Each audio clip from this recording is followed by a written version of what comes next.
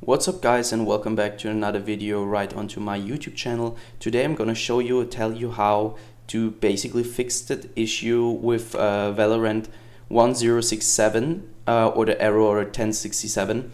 And so stick to the end guys, I will basically tell you how to do that or how to fix that. Before we start right into the video, I just want to let you guys know that I would really appreciate it if you would just leave a like, a comment, a subscription right onto my channel.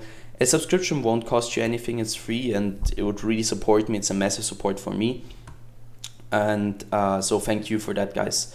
So let's get right into the video. The first thing you want to do is hit the Windows key and hit R, and now type in services.msc. Open this up.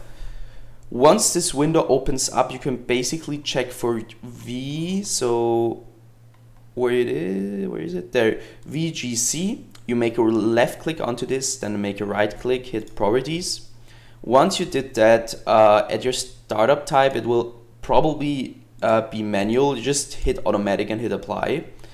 And if this doesn't work out or won't help you, the next thing you want to do is basically hit again Windows key and R. Now you want to type in %local app data %. Open this one up and search your Valorant folder. Once you found it, there is it. You just open it up, go to saved, go to logs, and I did this yesterday, so you just need to repeat it. There are some files, you just need to delete everyone, and just make sure you delete them, and also delete them out of your recycling bin. And once you did that, you should probably be able to solve the problem.